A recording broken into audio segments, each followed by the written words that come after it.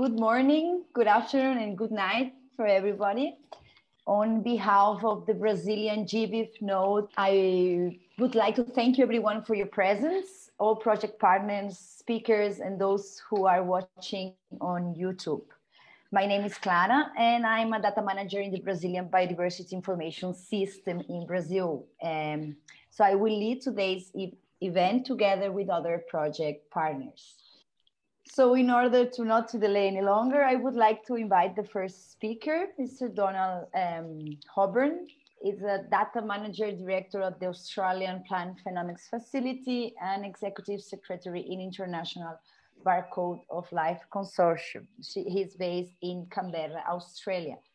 So Donald was also director of the Living Atlas Australia and executive secretary of the Global Biodiversity Information Facility. Thank you so much, Donald, for being here, for your interest and participation in this webinar. Thank you very much indeed, Clara. It's a great pleasure to be here today. And I'm going to spend the time for my talk trying to address three areas that I hope each will have some interest to the audience today. So first of all, okay, so what I wanted to talk about first of all was some general points I think are important when thinking about developing national or other biodiversity portals. And then I'll spend some time talking about the work of the Barcode of Life and some of the ways in which I think it may be relevant to some of your considerations, and then spend the remainder of the time talking about the Catalogue of Life and how its taxonomic checklists are constructed, and again, about the relevance of this to your activity. But first of all, based on my experience with the Atlas of Living Australia, with GBIF, and with other biodiversity data projects, I wanted to talk about three issues that I think are important when considering the design and the implementation of biodiversity portals. And the first of these is represented here on this slide. And that is that we're well aware that our study of biodiversity involves both geography and taxonomy, but this is also reflected as one of the challenges in structuring our portals and in every part of the data and the study that goes on around biodiversity. There's a split between a local or national focus. Much of the activity takes place at this level. We build national species lists. We revise the biogeography for a region. We construct portals like SiBBr or the Atlas of Living Australia. We think about local biodiversity as a key part of our information delivery. And yet at the same time, much information gets managed at the global scale. We build global species lists. We put together big infrastructures such as GBIF. We develop red lists at the global scale.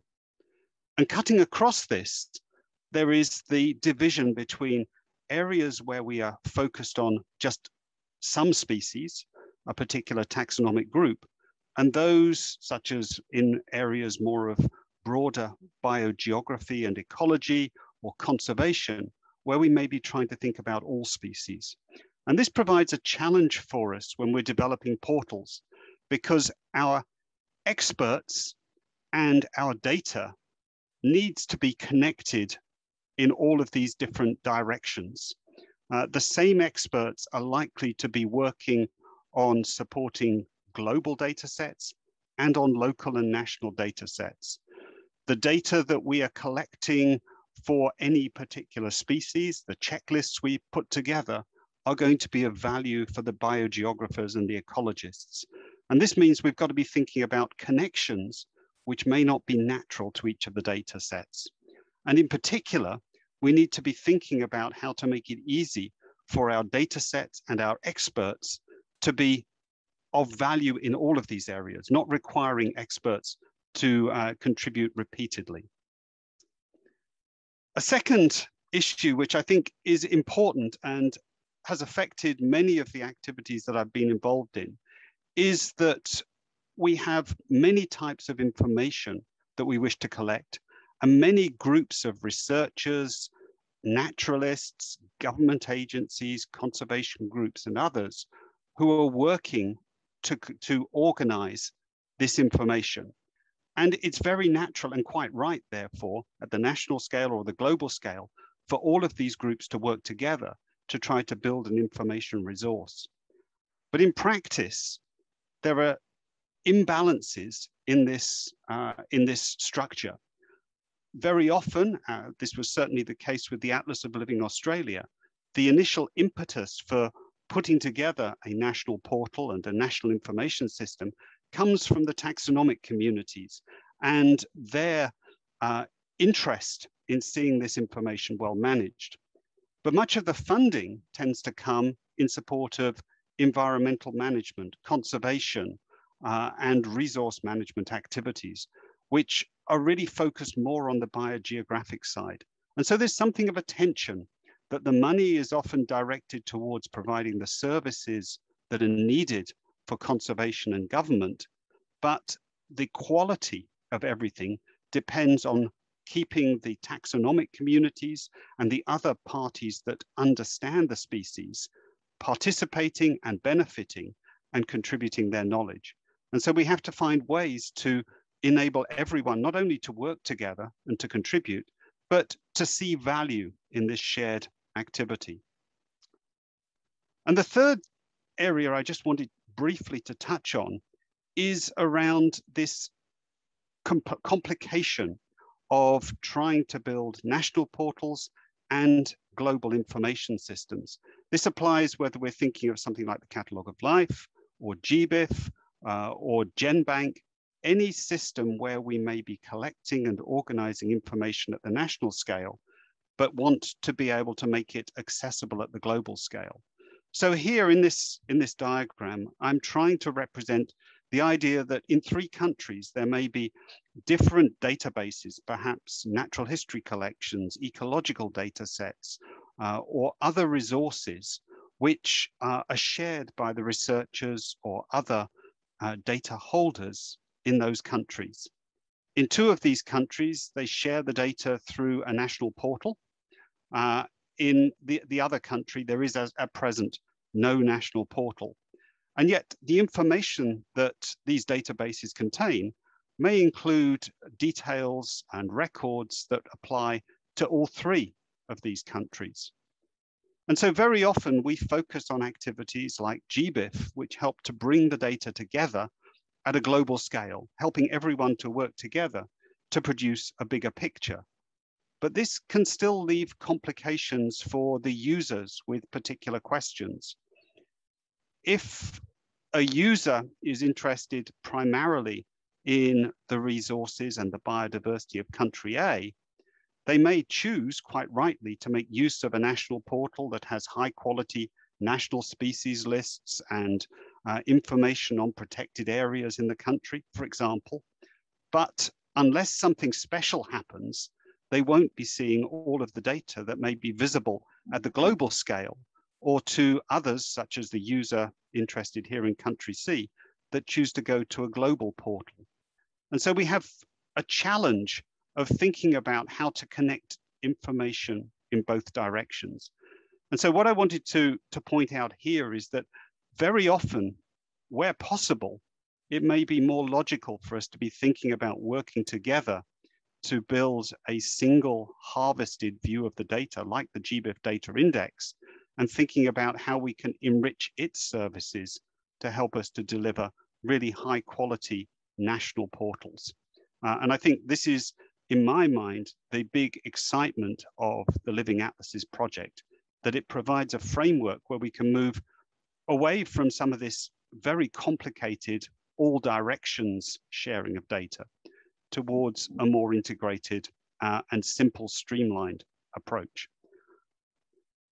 So I just wanted to draw 3 very general principles out of those comments. First of all, there is value for us in working together at the global scale. Even if our focus is on building a national resource, it makes sense for us to work together around tools that we can all share and around data sets into which we all contribute.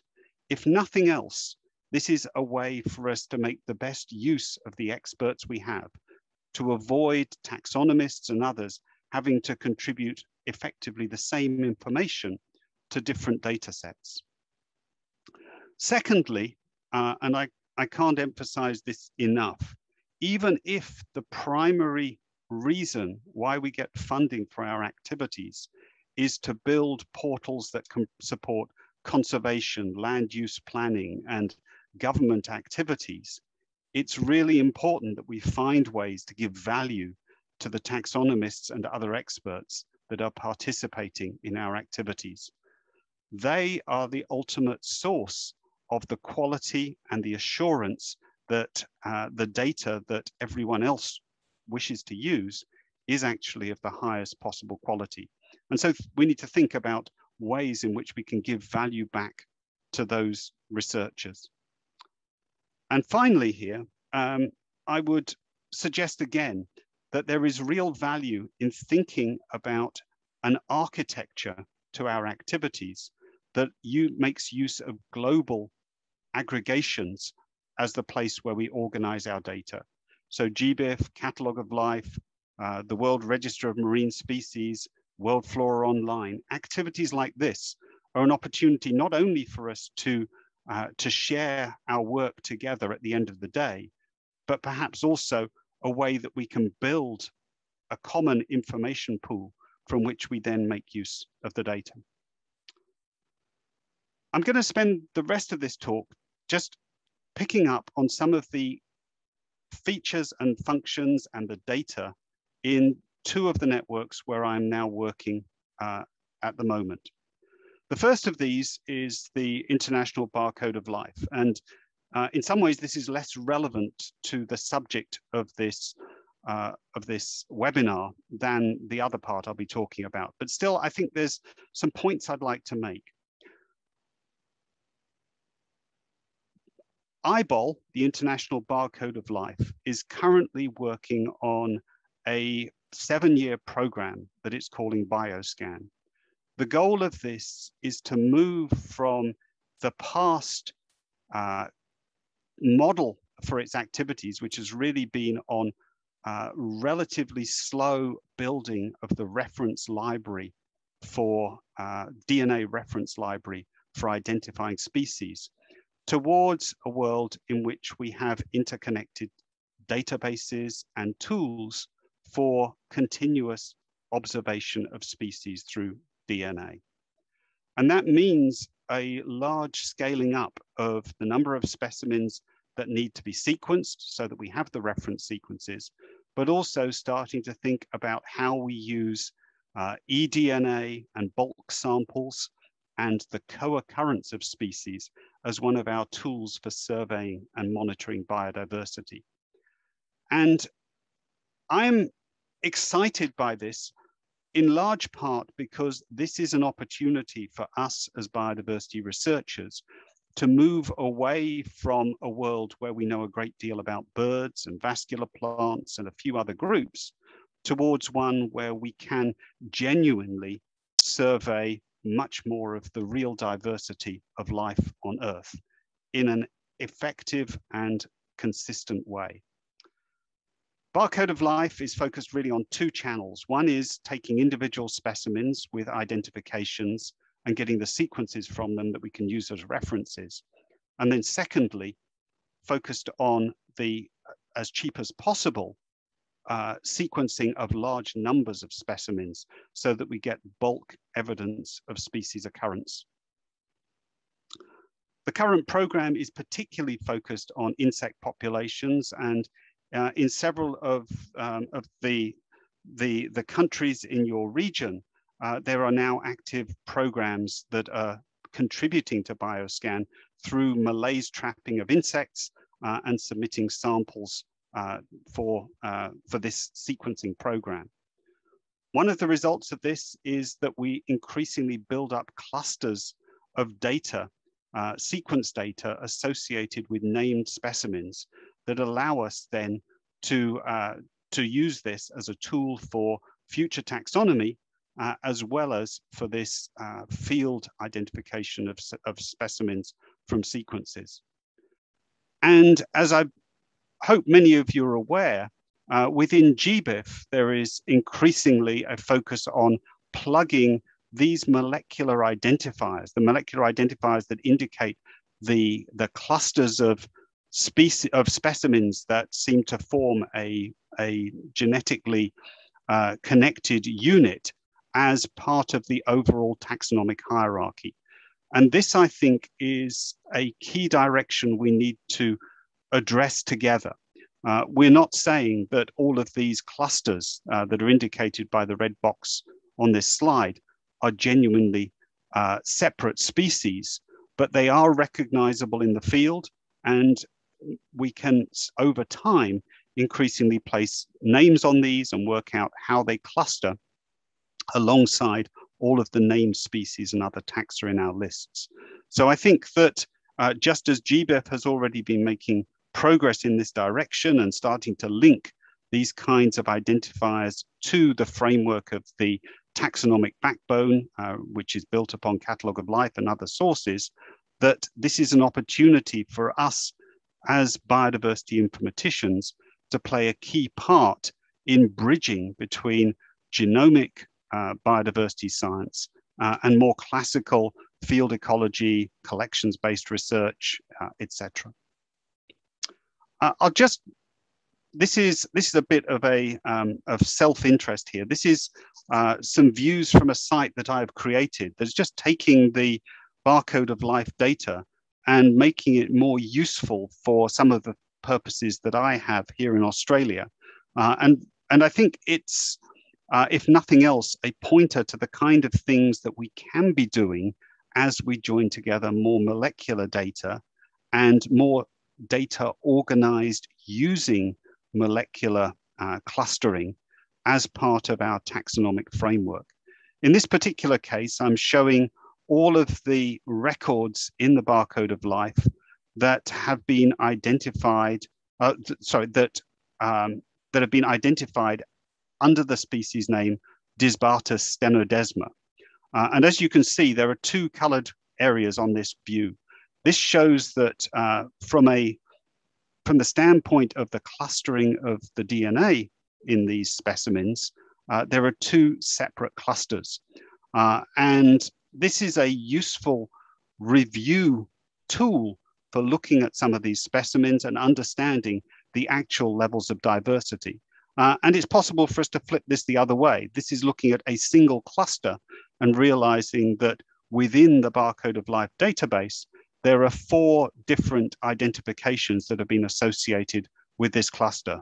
It seems very likely that the identification Disbartus stenodesma is correct, but there are several specimens that have been identified either just as Lepidoptera or to the genus or to an unidentified name within the genus. And I think that it's valuable in thinking about national portals and how we're building them to be planning early how we're going to make use of data, including imagery associated with sequences where we may not have standard Linnaean names yet for some of those organisms. I wanted to focus most here, though, because I think it's the most relevant to the topic as I was assigned on the Catalogue of Life. And I hope that most of you are aware, in some sense at least, of the Catalogue of Life and its activities. This is a view of the current version of the Catalogue of Life portal that was released, I think, around the turn of this year, maybe late last year. And for those of you who don't know, Catalogue of Life is an international project involving Species 2000 and the Integrated Taxonomic Information System, and now with partnership from GBIF in providing some of the infrastructure to build the best possible comprehensive species list of all life on Earth. And doing so by bringing together, I've lost a slide, bringing together the checklists that have been developed for different taxonomic groups by authoritative taxonomists working on those groups. So you'll be hearing a little bit later about the activities of worms, particularly with marine, but also with other taxonomic groups. Many of the worms databases feed also into the Catalogue of Life. But additionally, we have other sectors that have been developed for different phyla or classes of organisms, and that the Catalogue of Life updates regularly as part of a combined hierarchy. As I mentioned, for many years, the Catalogue of Life has been one of the major components that feeds into the construction of the GBIF taxonomic backbone. And the function of the current joint development activities between the Catalogue of Life and GBIF is to close the gap between these two efforts, so that together we are constructing a list that is as comprehensive as is required for GBIF and others to index data, and where at the same time, all of the portions which are well-curated taxonomy are clearly marked so that users can see the most comprehensive list possible without any confusion as to which parts have genuinely been reviewed. The way that the Catalogue of Life is constructed is, it's a little complicated, this diagram, but I'll step you through it with a series of red boxes. So on the left-hand side, we're indicating that taxonomists develop lists of the species for a particular taxonomic group. They do this in many different tools. Lane will, I expect, to talk about the AFIA tool. There's others such as TaxonWorks. Historically, many of these databases have been developed in specialized systems that one or two people have written for their own use. It means that there are many different formats that a species checklist may appear in. Some of them are built using Darwin Core Archives. Catalogue of Life is increasingly using CoLDP, the Catalogue of Life data package, but it's possible even to share data in a very flat CSV spreadsheet, or as what's here called a text tree, which is just an indented text document. Multiple structures are interpreted. And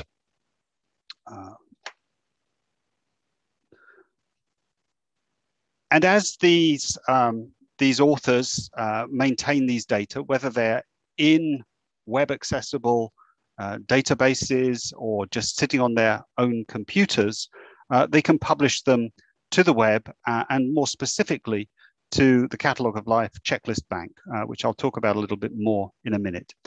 This is a relatively recent product of the Catalogue of Life, but it is a tool that makes it possible to publish any checklist data set for web access, and with a number of useful tools that will make it easier for anyone to make use of that data set, to reference it, or to plug it into another website. So I would suggest that for many of the purposes that a national portal has, the Catalogue of Life checklist bank may be a useful platform for sharing species lists and for putting them together and for serving them for use in the national infrastructure.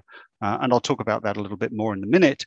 But if, as any of you go forward, you wish to explore this possibility, please do contact me and I'll try to work out with you how to ensure that the Catalogue of Life function is able to meet your needs.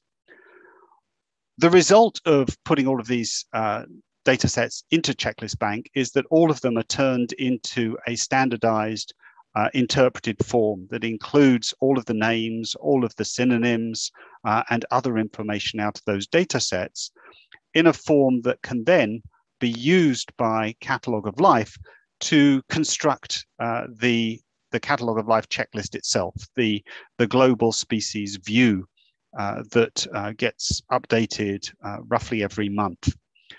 These tools, the tools in the workbench, which we use for building the catalogue, are ones where we're hoping too that they will be suitable for others to build their own species lists out of different components in just the same way that the Catalogue of Life does. So we're treating Checklist Bank as a kind of toolbox of species lists that could be composed in different ways to build lists for many different purposes.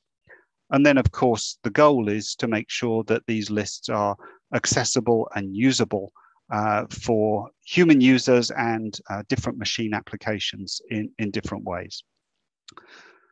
Checklist Bank, it looks like this. It's hosted by GBIF, and it's jointly developed by GBIF and Catalogue of Life.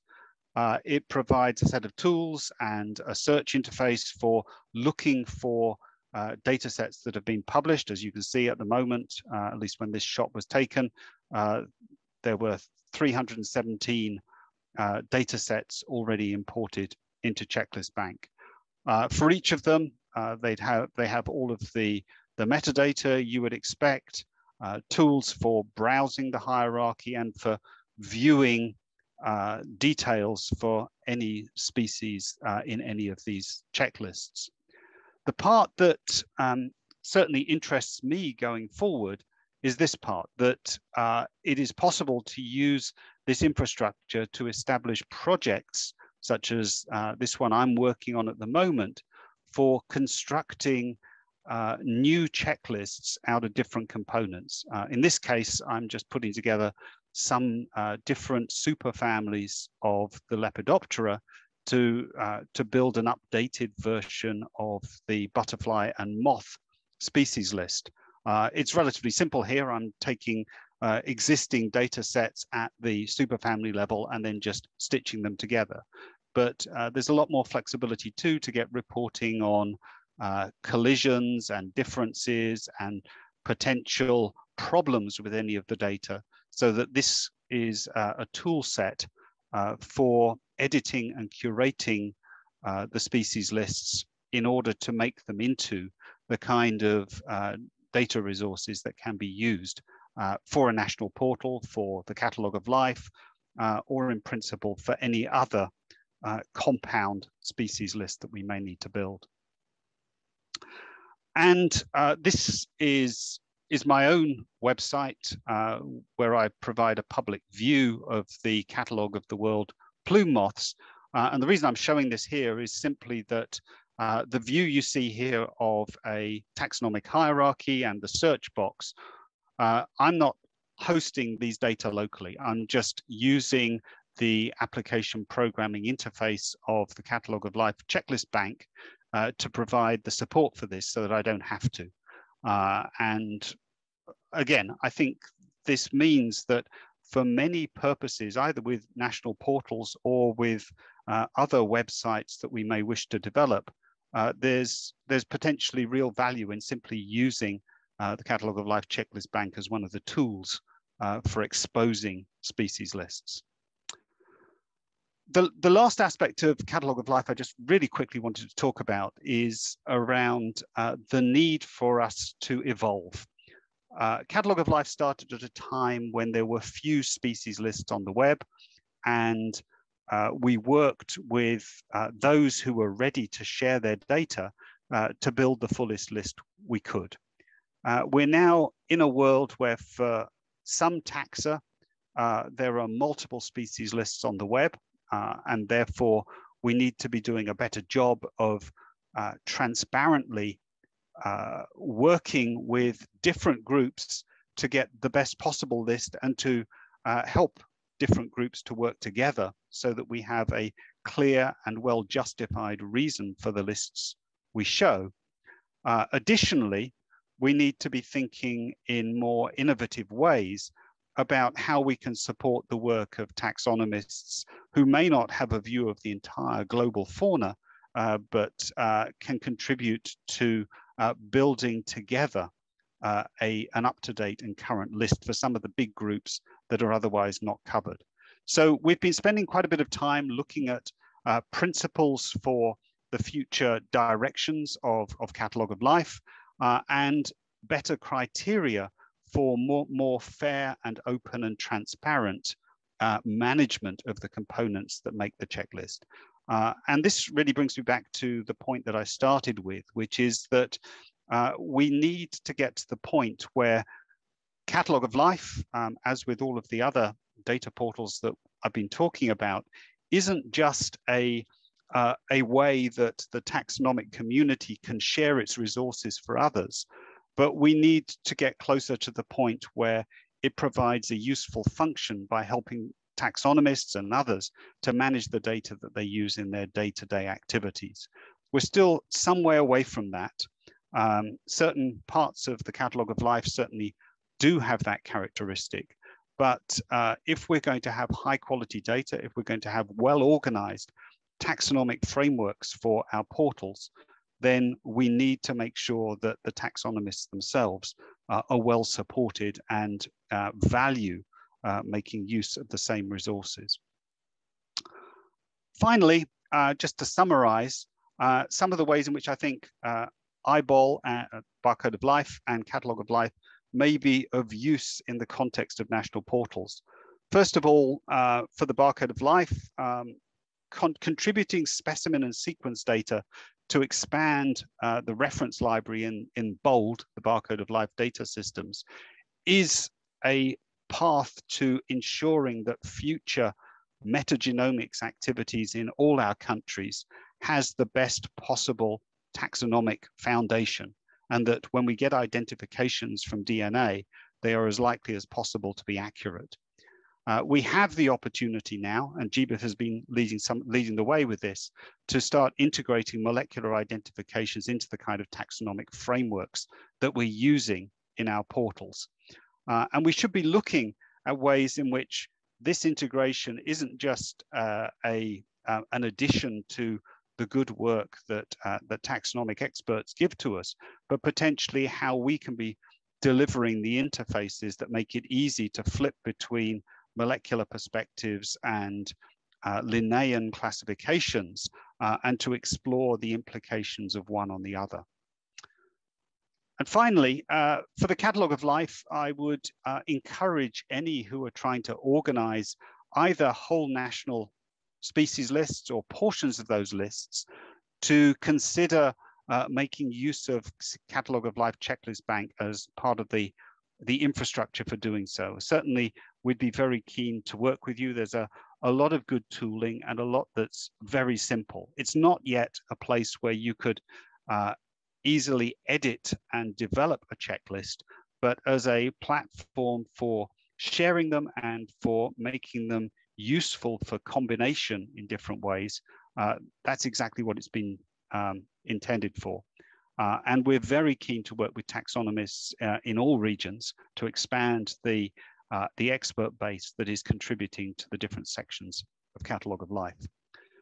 So thank you all very much for this opportunity to talk. I'm very happy if there's any time to address any questions I can. Otherwise, happy to do so by email or any other channel that you can access me. Thank you very much indeed.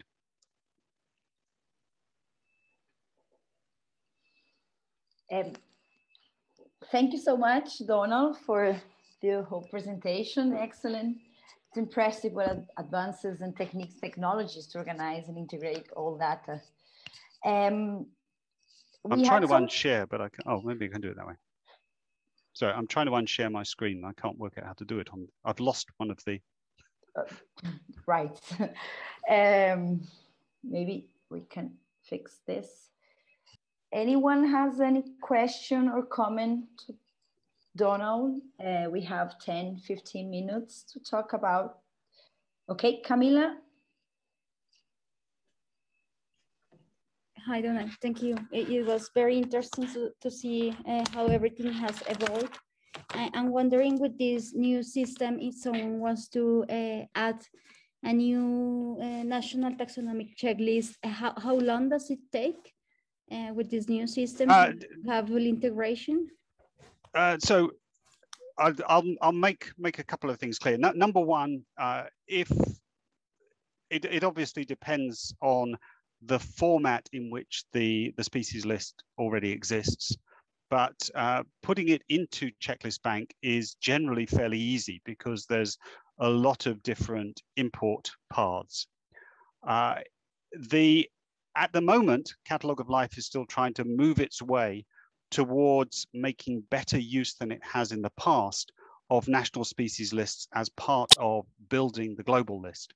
But this has always been a big challenge because putting together different regional lists that cover the same family or order is actually very hard because taxonomists in different regions have different different approaches in many cases, and so putting it together can be very difficult.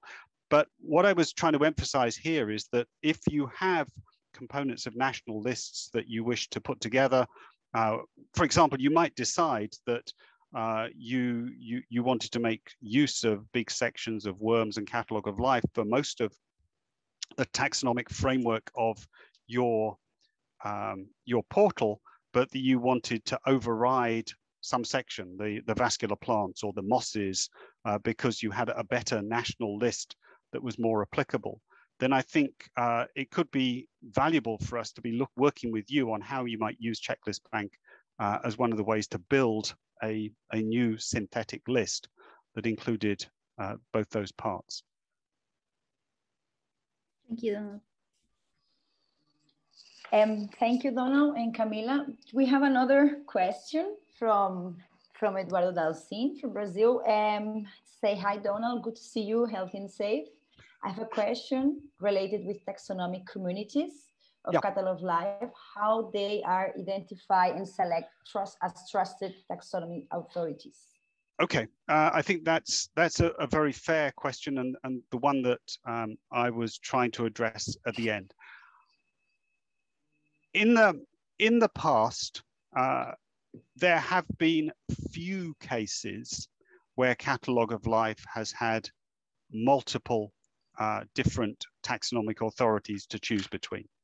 And I would say that perhaps Catalogue of Life has been too conservative sometimes in sticking with a version of a list because it's the one we've used in the past. And we are working now to revisit our processes to become more transparent for this reason. You may have, the paper that I showed in one of the final slides on principles for governing of taxonomic lists is something that we're taking very seriously. This came out of an IUBS working group activity, but it aligns well with our thinking that we need to be able to describe very clearly exactly why a particular section is in the Catalogue of Life, or if we have to, I suppose, to show the expert chain that lies behind these things. Catalogue of Life has always done that by listing all of the data sets that contribute, but we'd also like to be expressing more clearly why one authority as opposed to another is included. And I would like us to be moving now towards a process a little like some of the processes from zoological nomenclature, where if there is an issue of selection between two alternatives, that we have something of an open and public discussion or review of some of these things. And I realize that that can be contentious and difficult, but I do think that it's important for us to have a resource that we can all trust as being the best one that we can put together. So my answer would be, we're not perfect on that yet, but increasing the transparency and the clarity around those reasons is really important to us. Thank you. Thanks so much, Donald.